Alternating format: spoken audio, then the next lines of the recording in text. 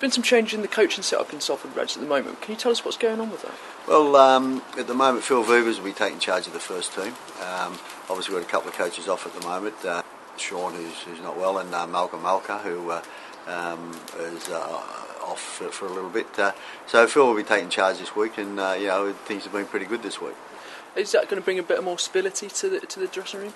Well, we hope so. The players have worked really hard this week. There's been a lot of enthusiasm, and we're very hopeful.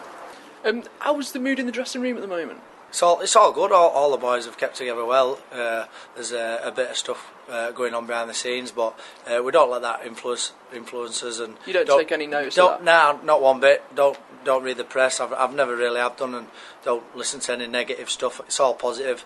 I believe in it. Stick together.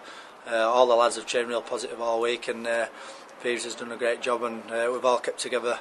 It's been something that I don't think you could write really when you started a season. Your head coach has obviously got an illness that we have to accept. Malk Alker, we've had a little problem in that area, and it doesn't help with your preparation.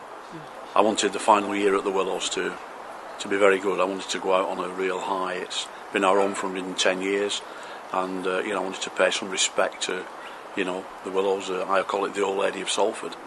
It's been part of a lot of people's lives for many years, and then we arrive at Barton next year. We've gone up one step, and that's what I wanted. And now it's we've had some good wins. All the admiration for Phil Vievers and Steve Sims and the backroom staff who are pulling together to make sure that our season doesn't fall away. How are the new players fitting in to the Salford squad at the moment? Well, they're fitting in very good. Vinny Anderson's only just warming up. He's had two half games, and this will be the third time he's run out this time, which is great. Palea'aesina has come back from injury, and he had half a game last week, and again, they're fitting in good, but they need week in week out sort of rugby. So we're hoping that we can keep them pretty healthy. Is there any issues over Feka's conditioning at the moment? No, he's fine. He's fine. He just needs matches. It's like anything. You can train as hard as you want away from the game, but you can't train for that match fitness. You need to be out there playing week in, week out.